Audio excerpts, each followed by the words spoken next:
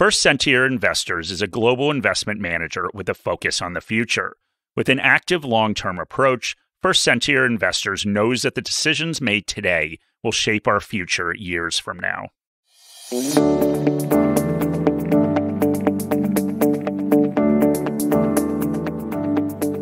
Hi, and welcome to another episode of Investing Compass. Before we begin, a quick note that the information contained in this podcast is general in nature, does not take into consideration your personal situation, circumstances, or needs. All right, so we're going to do another share deep dive today, and this one is listener requested. And this is a special one, Shani. So if you're a regular listener that drops everything, as we assume everyone is, to listen to Investing Compass as soon as it's released, you'll notice that this one was released at a different time, but we've actually done this for a good reason, Shani. Yes.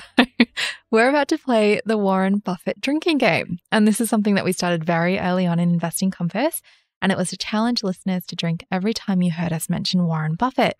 And we thought this was a good episode to release at 6 p.m. on a Saturday because we think it's a more appropriate time for those playing at home. Yeah, no, exactly. It's better than the 6 a.m., right? Yeah. And so we're going to, of course, be drinking while we do this. So excuse any slurring at the end of it, because this will obviously be a big one because we're going to do Berkshire Hathaway. Yeah, I think it's pretty folly of us to think that listeners are going to forego their Saturday plans to listen to us and drink every time we say Warren Buffett. I mean, maybe, but people can listen to their regularly scheduled time on Sunday morning, right? A fun Sunday morning. Yeah, very fun.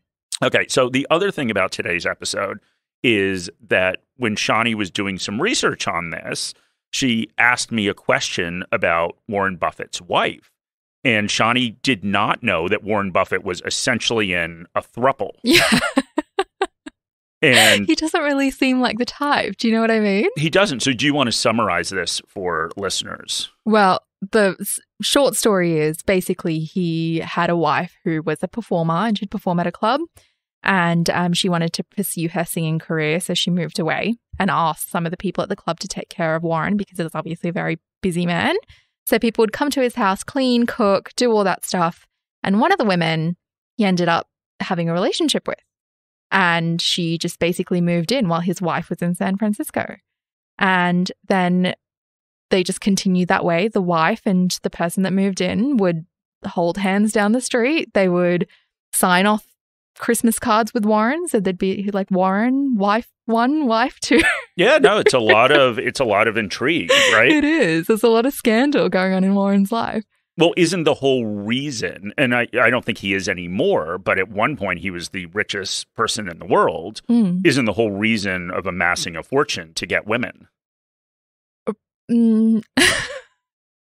Probably not. But okay, well, for me, I don't know, Mark. But well, I think that's the motivating factor for a lot of people. Okay. And so he proved that right. But anyway, so should we get on with the game and, of course, the analysis of Berkshire Hathaway? Yes. So for those playing along, but let's start with what Berkshire Hathaway is. Yeah, no, absolutely. So Berkshire Hathaway is a holding company that is run by Warren Buffett. So it actually started out as a textile manufacturing company, and it was founded in 1839. And the original name was Valley Falls Company. And so over the course of the century, the company merged with other companies, including the Berkshire Cotton Manufacturing Company and the Hathaway Manufacturing Company. And so Berkshire Hathaway was born. They had 15 plants, 12,000 workers, and they had over $120 million in revenue.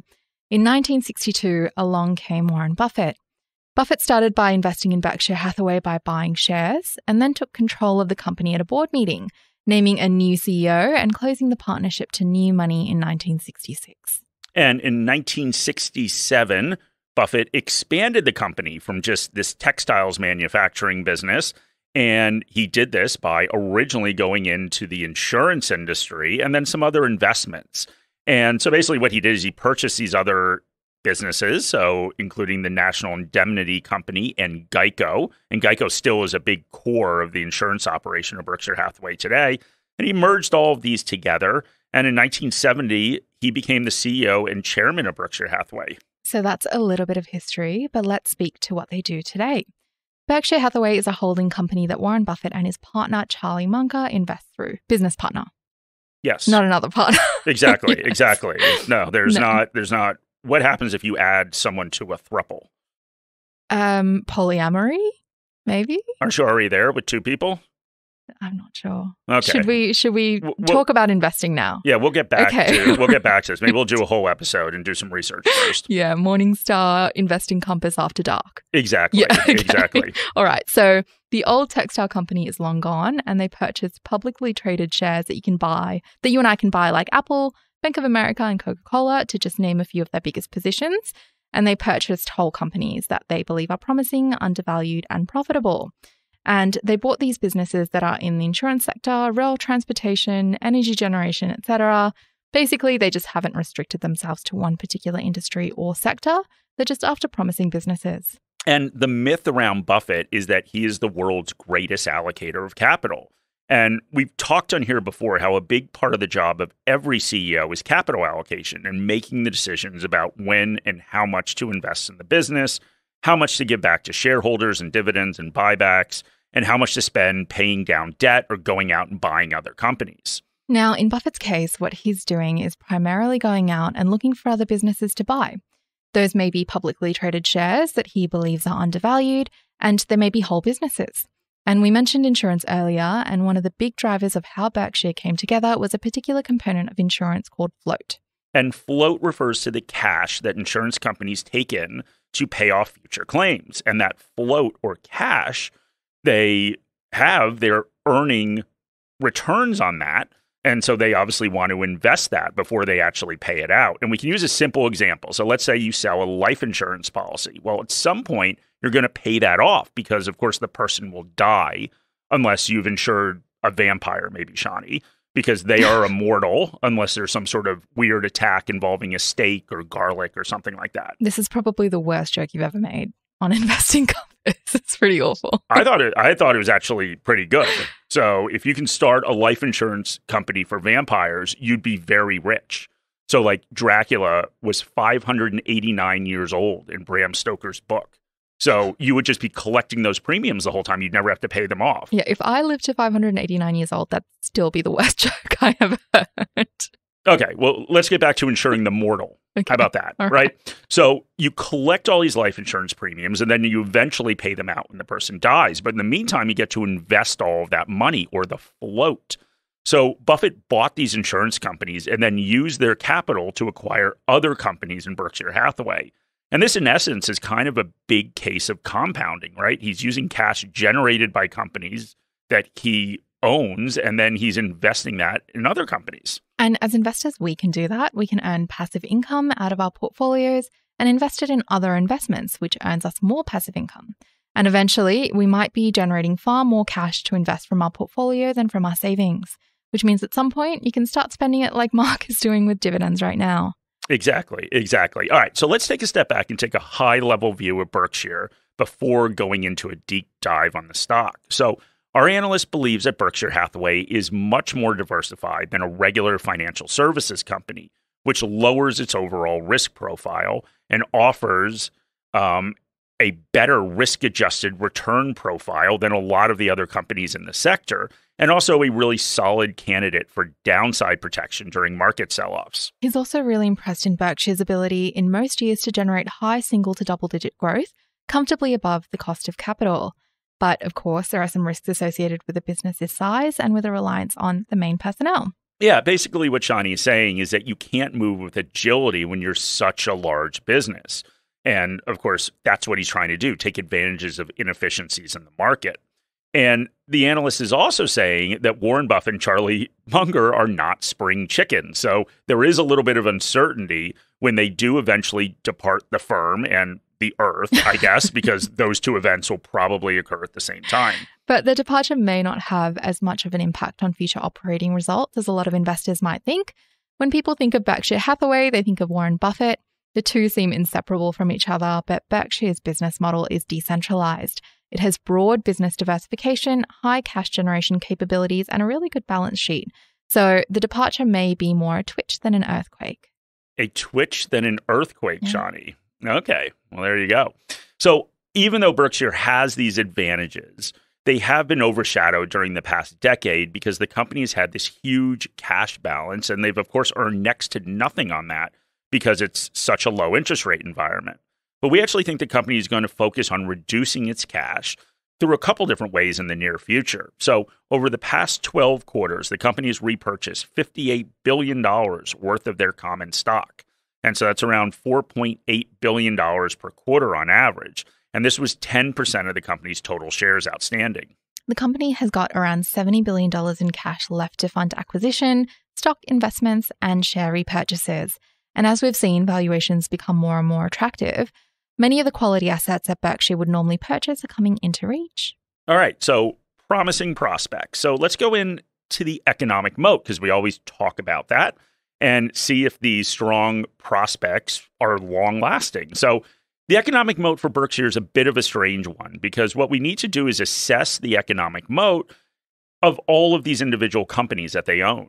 But our analyst believes that Berkshire's economic moat is more than the sum of its parts, although the parts that make up the whole are fairly moaty in their own regard. Moaty. Wow, you're coming up with a lot of good stuff today. Yeah, thank you. All right, so we're not going to go into each company individually, as this episode will last into next year, but we'll give a quick summary of the main components, and then we'll speak about Berkshire as a whole. So let's start with insurance operations. So Geico, Berkshire Hathaway Reinsurance Group, and Berkshire Hathaway Primary Group are really important contributors to the overall business. They account for around 20% of Berkshire's pre-tax earnings. The insurance industry isn't particularly conducive to the development of sustainable competitive advantages. So basically, insurance is a commodity, except for maybe that vampire insurance I was talking about. And we've spoken about commodities on the show before, and it's just really difficult to get excess returns on a consistent basis when you're selling a commodity. And this is because buyers of insurance are not inclined to pay a premium for brands, and the products themselves are pretty replicable. The competition between insurance firms is also very fierce, and they're known to undercut competitors. So it's not just it's just not an industry where you can gain and maintain market share very easily. Yeah, and it's also one of the few industries where the cost of goods sold is driven by the claims people make. So if you have $100 million in claims in a year, that would, in essence, be the cost of goods sold that year, right? Because that's the insurance. And this cost of goods sold may not be known for a few years because there's a lengthy claim process and then delayed claiming. So there's more incentive for companies to sacrifice long-term profitability for near-term growth as they sell those new policies. We believe that some of the businesses purchased have no moat and some have narrow moats. When we look at the 70 plus non-insurance businesses that make up Berkshire's remaining subsidiaries, we see narrow and wide moats in the railroad, utilities, and energy segments. In these categories, we see low cost and efficient scale that allows them to generate returns on invested capital in excess of their cost of capital.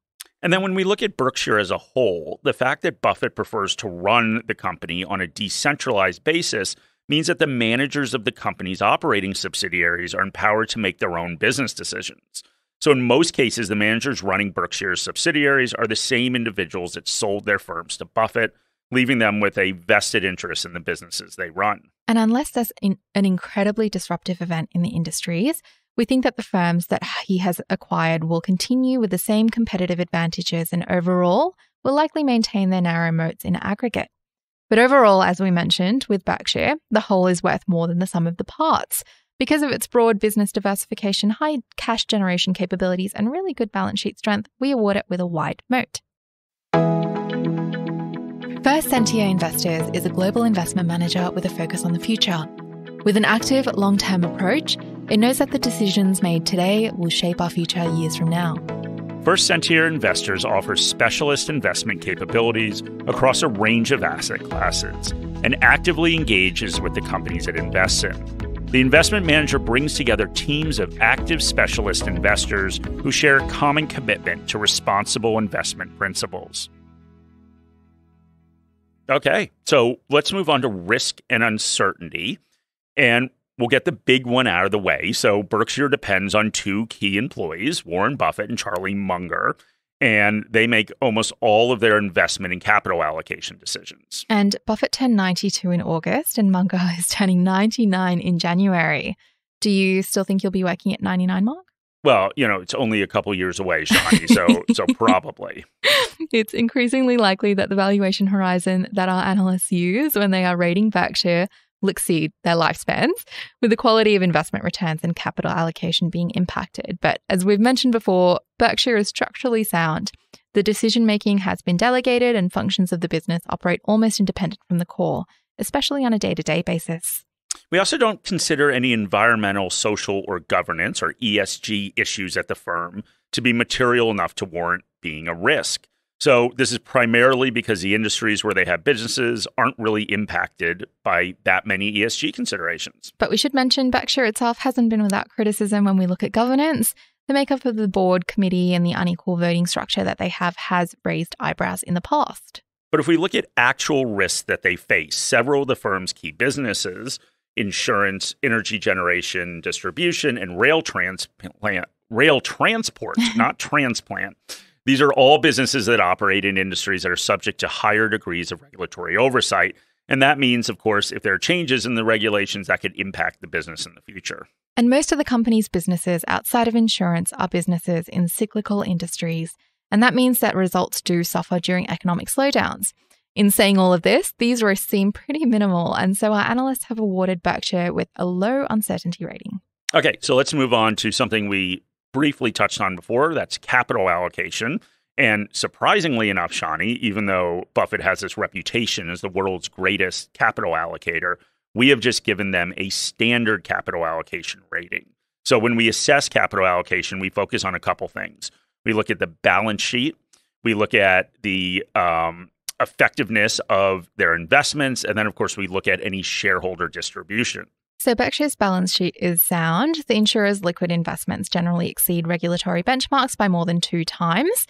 And we also think that the capital investment decisions are fair and the capital return strategy is good. But maybe we should speak about that a little bit more because it is a little bit unusual. Yeah, and what Shani's talking about is the fact that Berkshire does not pay dividends. So it has only paid a dividend once, and that was in 1967. And a well-known joke is that Buffett said that he must have been in the bathroom when that decision was made. With one of 2 women, or maybe both. But anyway, not paying a dividend is unusual when we look at a company that is at the size of Berkshire and the maturity of Berkshire. So the simple answer is that Buffett believes that reinvesting the money in the company and its investments provides better shareholder value. And we look at the goal of capital allocation. That is it in a nutshell. What is the best way that capital can be allocated to maximize shareholder value? Our analyst believes that once there's a shift in management when Buffett is gone, Berkshire will probably be a bit more open to initiate a dividend. They might also accelerate the return of capital to shareholders through share repurchases, which, as we mentioned, they've been doing for a little while now, the equivalent of $4.8 billion per quarter on average for the last 3 years. Yeah, and we do think that this will only accelerate from now until 2026. We think that because they've closed out the first quarter of 2022 with, as Shani said earlier, an estimated $70 billion in dry powder, and valuations are still running a bit higher than normal for many of the types of the assets that Buffett is interested in.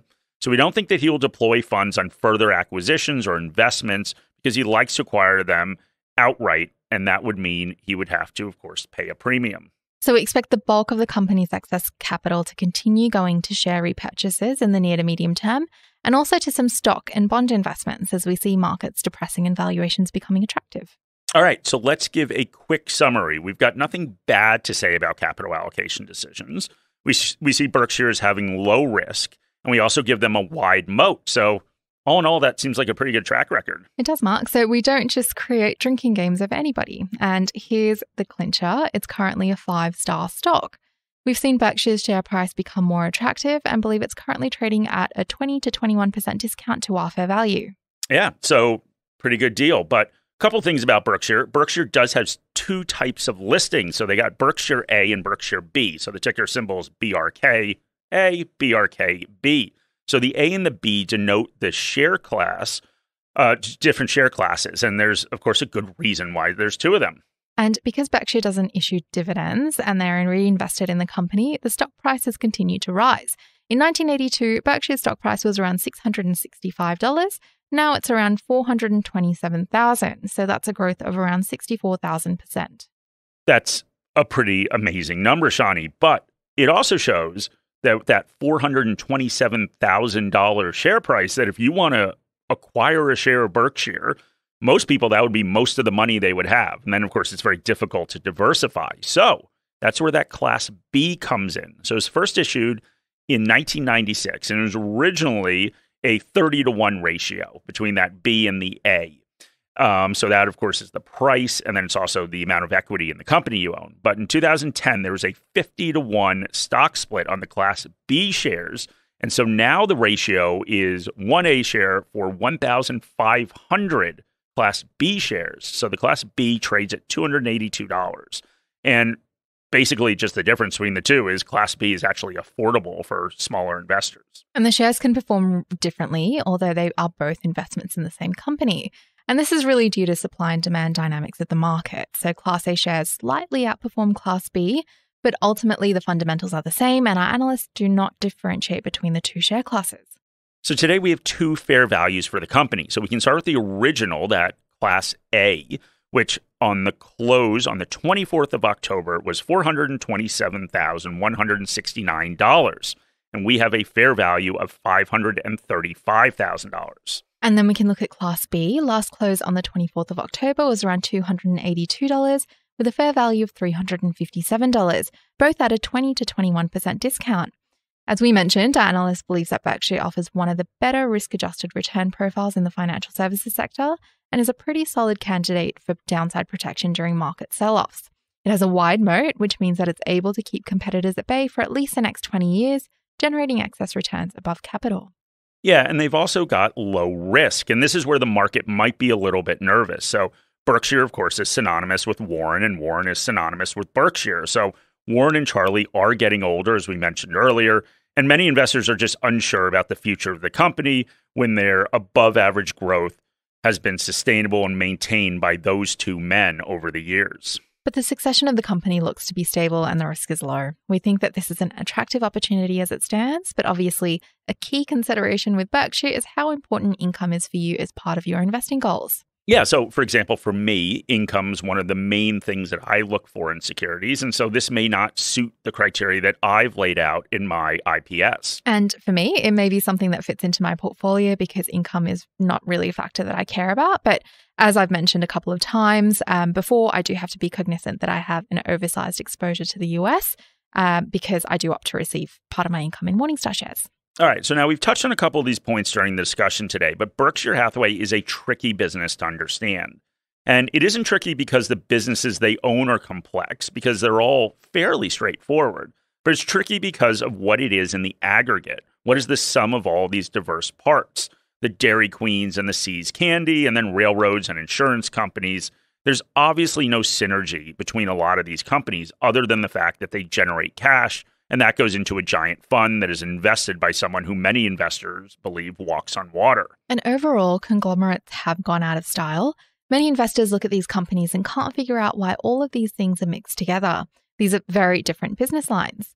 Many investors prefer specialization and figure that instead of buying some company that owns a railroad and a fast food restaurant, they'll create their own diverse portfolio on more focused businesses. But in Berkshire's case, many people overlook this. And why do they overlook it, Shani? Because of Warren Buffett. Exactly. So in conclusion, for those playing along at home, have one more big sip of your drink, because that is our episode on the star of the Berkshire show, Warren Buffett. We've also mentioned vampires, thruples, and yeah, I guess that's about it. Nothing else too exciting. And Shani made up a bunch of interesting phrases. But anyway, thank you for listening. Hopefully that gave you a little bit of insight into Berkshire.